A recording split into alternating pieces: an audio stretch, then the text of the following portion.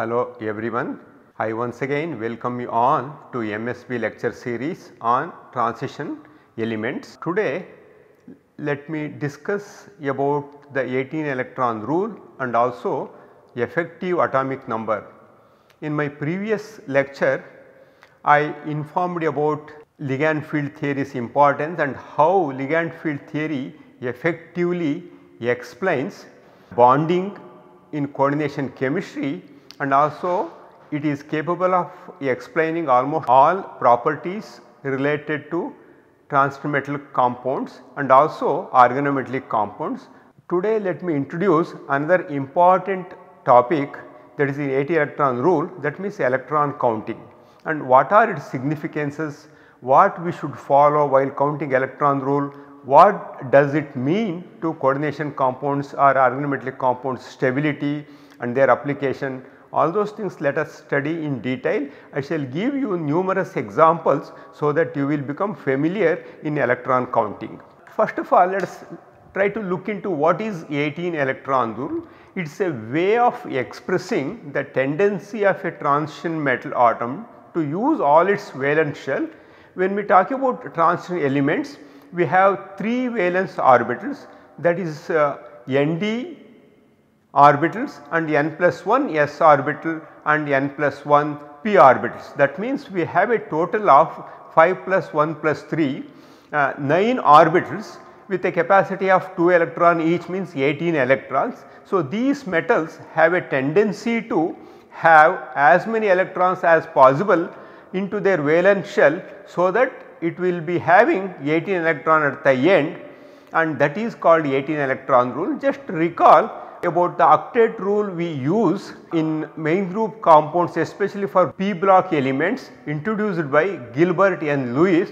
What it says is we have p block elements having S2 P1 to S2 P6 electronic configuration. That means we start with 1 electron in the p orbital starting from boron group to end with 8 electrons in the valence shell along with S2 electrons, that is inert gases. That means most of these p block elements have a tendency to have as many as 8 electrons to have stability and attain next inert gas configuration.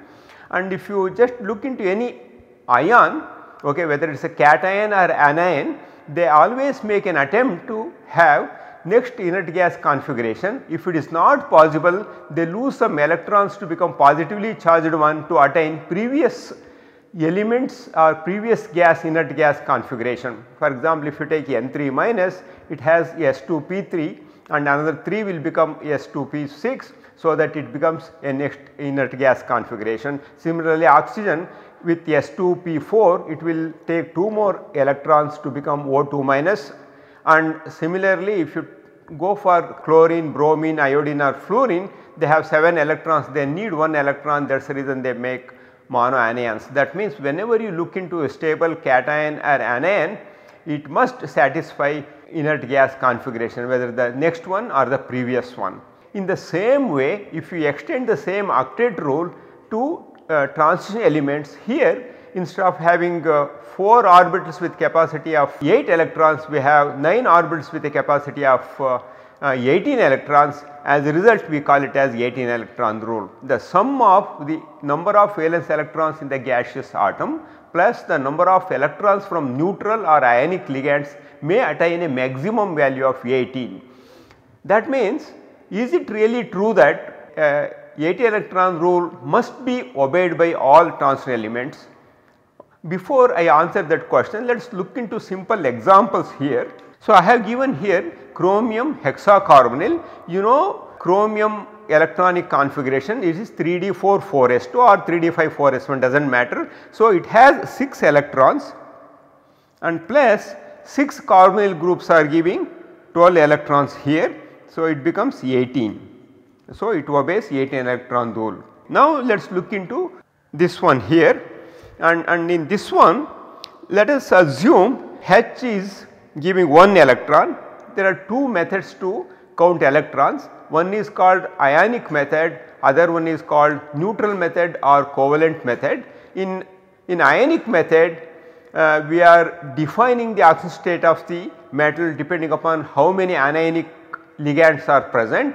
In the neutral or covalent method, we are ignoring and we are just counting all electrons from the metal and before its oxidation, and then we are giving 1 electron for chloride or 1 electron for hydrogen. So, it goes that way. In the next slide I will make you familiar with counting electrons, and to make you familiar with different ligands can give how many electrons in both ionic method as well as in covalent method. So, now if you consider, let us consider here using neutral method. So, here we have 4d6 5s2, so 8 electrons are there, and then this hydrogen is giving 1 electron, and then this acetate is giving 1 electron, and then this they are giving 6 electrons. It becomes 16 electrons, but in this acetate what happens, this also giving 2 electrons, as a result you add another 2, it becomes 18 electron. So, now let us go for other method. So, now we know that oxidation state of ruthenium is +2 here, because one is H minus, one is acetate Ca3COO minus. Therefore, here we have 6 electrons, and now H2 is a 2 electron donor and acetate is a 4 electron donor now, and plus 6. So, this is 18 electron. So, this is how you can count, and in this case it is very straightforward. Iron has 8 electrons, 3d6 4s2.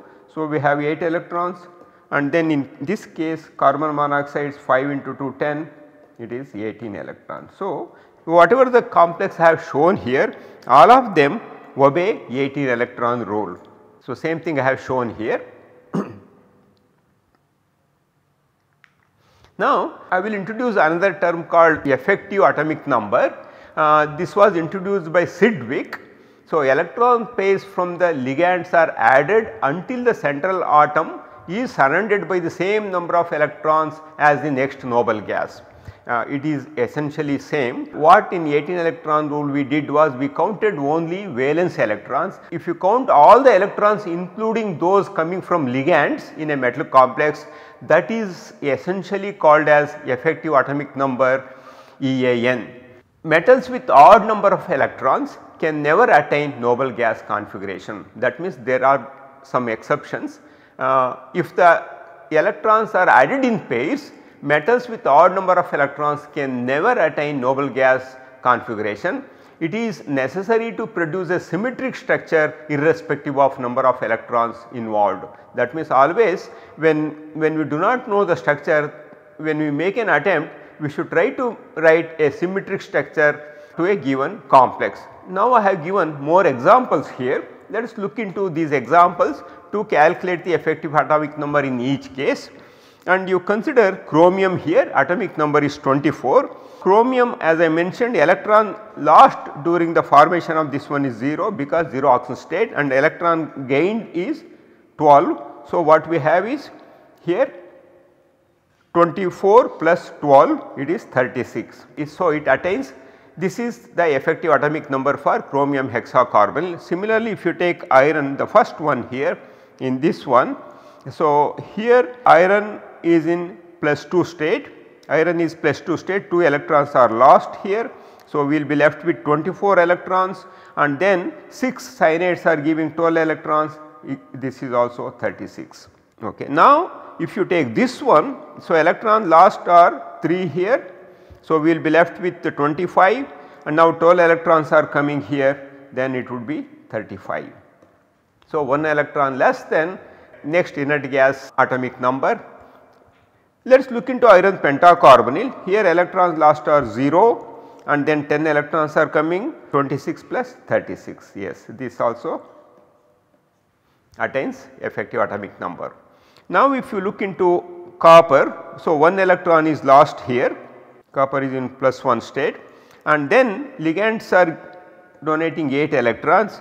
So, it becomes 36. So, it follows. Nickel, if you consider, nickel has 8 electrons, 2 electrons are lost and 12 electrons are coming. So, that means 26 plus 38, it does not obey, we have 2 electrons excess. Okay. So, next same thing is true in this case also. Instead of 6 ammonia, we have 2 ammonia and 2 bidentate ligands ethylene diamine. The total number of electrons coming are again 12. So, here again 38. It does not obey. And if you consider this compound here, electron lost are because Cp cyclopentadienyl anion, 1 electron is going from ruthenium, 1 electron is going from towards chloride. So, we have ruthenium is having 6 electrons, and now what we have is this is 6 electrons are there, 6 plus 8, 10 and 12, 54 we have. So, this satisfies effective atomic number. This is how you can calculate the, I have shown here, we can verify whether it is correct or not. Yes. So, this is how you can count the electrons, and also you can write the effective atomic number, and also you will be knowing whether a given complex satisfies 18 electron rule or not. Now, the question is why some metal complexes can never obey 18 electron rule. Is it true? If you look into 3D metals can have a maximum coordination number of 6 with an octahedral geometry. So, that means 12 electrons are guaranteed when it forms an octahedral complex with coordination number 6. Then if 12 electrons are coming from ligands, metal should possess at least 6 electrons in order to satisfy 18 electron rule. But by virtue of being a early metal does not have more than 6 electrons in their d orbital, then it can never obey 18 electron rule despite having coordination number 6 and 6 ligands surrounding it. That means the metals having an electronic configuration of D1, D2, D3, D4 and D5 with monometallic complex formation, even with coordination number 6, they can never obey 18 electron rule, because we will be having less electrons within the metal itself prior to the complex formation. And again, metals with odd atomic number can never obey 18 electron rule. On the other hand, if metals have more than 6 electrons with coordination number 6, they also do not obey 18 electron rule, because they will be having excess electrons that we saw in case of hexamine nickel 2+ complex. That means outer orbital complexes always have slightly excess electrons than the next inert gas. As a result, they are unstable and they do not obey 18 electron rule. So, now again to make you familiar with electron counting, I am just showing you here 3 different type of ligands we come across. One is 2 electron donors, and here in the neutral method they are all 1 electron donors. And here of course this does not come into picture, here we have Lewis acids, and of course in case if you come across, then you have to subtract 2 electrons for Lewis acids if they are present on a metal center while electron counting. So, now I shall make you familiar with the different ligands we come across and how many electrons they will contribute when in ionic method and covalent method. H, what happens, it has 1 electron. So, covalent method it is a 1 electron contributor, but when you take 1 electron from the metal oxidation state increases by +1, and hence that electron will come and it becomes H minus. Now, we have 2 electrons, so it becomes 2 electron donor. In the same way, if you take halides, they are all 1 electron donor in covalent method, but they are 2 electron donor in ionic method, because they have this pair of electrons that can go to the metal. Same thing is true in case of hydroxide, cyanide and also methyl. So, in all these cases covalent method always you consider 1 electron, when you are using ionic method you consider 2 electrons, and this extra electron you should remember that is coming from the metal. Accordingly, metal oxidation state increases and number of d electrons decreases. In case of NO, if it is bent, it is a 1 electron donor, but in ionic method it is also 2 electron donor. And carbon monoxide and tertiary phosphines, they are, whether you consider ionic method or covalent method, they are 2 electron donors. And then this is ethylene, olefins, they are 2 electron donors both in ionic method and covalent method.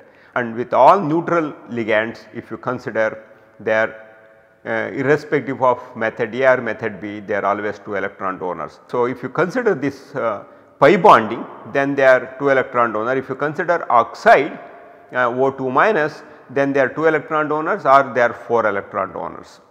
Similarly, if you consider NO with linear, they are 2 electron donor in method A and 3 electron donor in method B, and ethylene again 2 electron donor in ionic method, and covalent method they are 3 electron donor, and in ionic method they are actually 4 electron donors. In case of acetylene 3 minus they are 3 electron donor here, and here it will be 6 electron donor. In ionic method they are 6 electron donor, whether here they are 3 electron donor, and butadiene 4 electrons or 4 electron donor. Cp minus it is 6 electron donor, whether consider just Cp it is a 5 electron donor. Eta 6 a benzene for example, it is a 6 electron donor, here also 6 electron donor. And if you consider tropylium ion, it is a 6 electron donor cation, otherwise it is 7 electron donor. So, now you are familiar with assigning the electrons that are coming towards the metal from these ligands in both ionic method and covalent method. Now let us look into more examples. So, now I have given several examples here, that let us try to use both ionic method and covalent method. In case if you do not know the oxidation state, there is no need to worry. First let us make an attempt to write electron count using covalent method, and then if any anion is there we will add one electron depending upon whether a monoion, dianion, trianion accordingly, and then count how many electrons are left on metal. You will end up with knowing the precise oxidation state of the metal center in that particular complex. And if you consider here, let us start with covalent method. Covalent method, this is 3d7 4s2. So, we have 9 electrons are there here, 9 electrons are there, and 2 CPs they are giving 10 electrons. So, this is becomes 19 electron species. Let us check now in ionic method. So, ionic method it is 7 electrons are coming, and Cp they are giving 12 electrons, because Cp minus will be 6 electrons. So, this is 17 electrons, later we can verify. And zirconium, this is 4d2 5s2. So, this is in plus 2 state here, whether it is plus 2 is 4 are there. So, it cannot be in plus 2 state, it has to be in plus 4 state, that is zirconium 4 state. So, in this case if you go for ionic method covalent method, we have 4 electrons here and 10 electrons are coming here, and 2 electrons are coming here. So, this is a 16 electron species, but if you go with ionic method, here 0 electrons are there and they are giving 12 electrons and they are giving 4 electrons to each. So, it becomes 16 electrons. So, it is matching, you see it is matching now. Now, if I add 2 electrons here and 2 electrons here, obviously you will be knowing the oxidation state of zirconium is plus 4. And now let us go to iridium. Iridium is cobalt, rhodium, iridium 5d7 6s2 and 1 chloride is there. So, let us not worry about that one. First let us write here 9 electrons and 1 electron is coming here, and then 6 electrons are coming from 3 triphenyl phosphine. So, 16 electrons are there, and similarly now we know the oxidation state, it is giving 8 electrons and chloride is giving 2 electrons and 6 electrons. This is a 16 electron species. Those 16 electron species having D8 electronic configuration plays a prominent role in homogeneous catalysis for a variety of organic transformations. I shall tell you more details about the catalytic properties and how to use them in catalysis when I go to oxidative addition and additive elimination reactions at some point of this course. So, now let us look into molybdenum hexacarbonyl 0, that means 6 electrons are there and 12 electrons are coming here, 18 electrons, and same thing is true here, 6 plus 12 18 electrons. So, now I believe you are familiar with electron counting using both ionic method as well as neutral or covalent method. Let us look into it. So, 19, yes, prediction is correct, this is correct, and this is 16 electron species, and this is also 16 electron species. So, correct. So, tally works well. So, that now you know the oxidation state of zirconium is 4 here, it is not titanium, you correct it as zirconium. Of course, titanium, zirconium have similar properties when it comes to electron counting. Chemistry may be little different because one is 3D series, other one is 4D series. okay, 16 electrons, 16 electrons, 18, 18. So, electron count made simple. So, one should be able to use both ionic method and covalent method. What you should do is whenever you come across any metal complex, try to do electron counting to make yourself familiar with this process of electron counting. Now, CP binding, why we call it as eta 5, hapticity 5, I shall show you. So, we always make it like this C5H5, then where this 5 hapticity is coming for this one, let me write something like this. So, we are removing one electron, so we have a negative charge here and we have 2 bonds here. Now, first this one makes a bond to the metal through covalent bonding sharing electrons. Now, what happens, this is also a 2 electron donor, this can also go to the metal and this can also go to the metal, and then this one you can start writing resonance structure. This negative charge can keep on coming here, coming here, coming here, accordingly double bonds will be moving. As a result, what happens, it looks like delocalization occurs, and when delocalization occurs we write simply something like this, and negative charge, and we show here. So, that means here for this is for 2 electron eta 2, 2 electron eta 2, eta 4, and then 1 electron, and now this is considered as eta 5. So, this is how now one can explain bonding in case of CP having hapticity of 5. Now, I have 4 interesting dimeric species. By simple electron counting, you should be able to tell whether a metal-metal bond exists or not. If it exists, what is its nature, whether a single bond is there, 2 bonds are there, or 3 bonds are there. Let us begin with a simple example of CO2 CO9. Of course, cobalt has 9 electrons in its valence shell, 9 means each one. So, 9 into 2 18, 18 is there, and another 18 electrons are coming from 9 carbon monoxide 18. So, 36 are there divided by 2. So, each cobalt has 18 electrons. So, it obeys 80 electron rule, and there is no need to include any metal-metal bond between 2 cobalt atoms. I will show you at the end its structure. So, it follows 18 electron rule. Now, let us look into the second one, cyclopentadienyl dicarbonyl dimer. So, here we know now iron is in +1 state. So, let us write directly here per iron I am writing. So, 6 electrons are coming, and then what we have is iron has 3 to 6 4s2, 1 electron is gone. So, we have 7 electrons, and then we have 4 carbon monoxides are there, and that means 2 carbon monoxide will contribute 4 electrons. So, we have 17 electrons are there, that means it is a 34 electron species, and if you do it is 17 electron, that means each iron cation has 17 electrons. In order to satisfy 18 electron rule, you have to establish a metal-metal bond, that means there will be one Fe-Fe bond will be there in it. Now, let us look into CO2 CO8. CO2 CO8, it is again 18 plus 16 electrons are there now. So, that means again 34 are there divided by 2, again you need a cobalt to cobalt single bond. Then look into the last case here. In this case what we have is again 6 electrons are there and 7 are there, but 1 carbon monoxide per, so 2 are there. So, that means 15 are there. So, 15 means you need 3 more electrons, so that probably there is a triple bond between 2 metal atoms. So, this is how you can predict, and also you should remember when you make an attempt to write the structure, you should try to make it as symmetric as possible. You can see here, yes, it is 80 electron, it does not need any. So, this is how the structure looks like. As I mentioned, you have to try to write symmetric structure. This is the only way you can write symmetric structure.